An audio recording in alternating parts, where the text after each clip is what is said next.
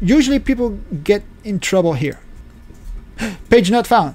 So hi everybody, welcome back to the Bitcoin Daytrader channel. I have this error and I know you got it too. That's why you're on this video. And it is the Libsodium error. So whenever you see this, download Libsodium here, releases, you click on it, you get an error. Now you're in trouble.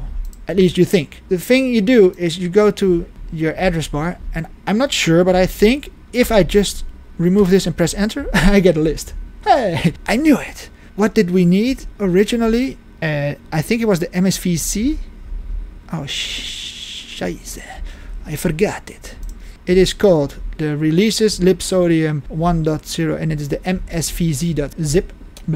We need this. If we go to this link, it is not working. So make sure you remove this part, the Libsodium MSVZ. Remove it, press enter and choose a newer one here. As you can see, number 16 has been removed from this directory. Well, let's just choose 18.msvc.zip. So we need this one. And I expect that we can find the same thing inside this Libsodium. Just ignore the fact that this is 18 and not 16. It doesn't matter. So let's go back. Even though this is 16, this is supposed to be number 18. So please ignore 16, make sure it is 18. And now you can continue the tutorial as if nothing ever happened.